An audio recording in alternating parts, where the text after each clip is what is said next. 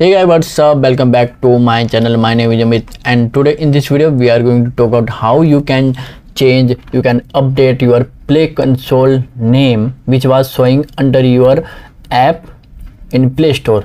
So let's get started. First you have to open your Google Play Console, just like you are seeing in the screen, and here you can see a developer account option at the left side of your screen. Okay, and there you will your app will be shown here.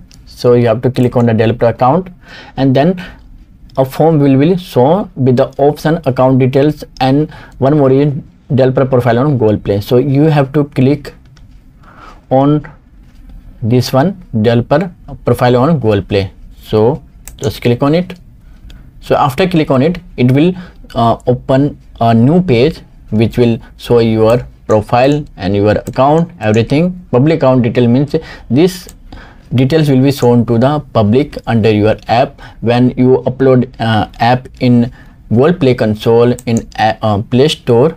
Then under app there is a name, so which one will be your company name and your developer name. So how to change it?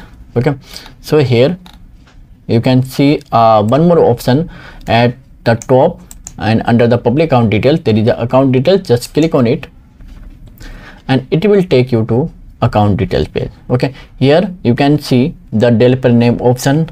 Here you can update the name, so I will update it here.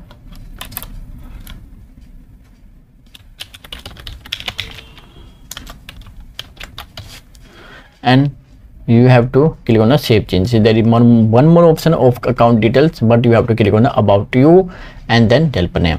So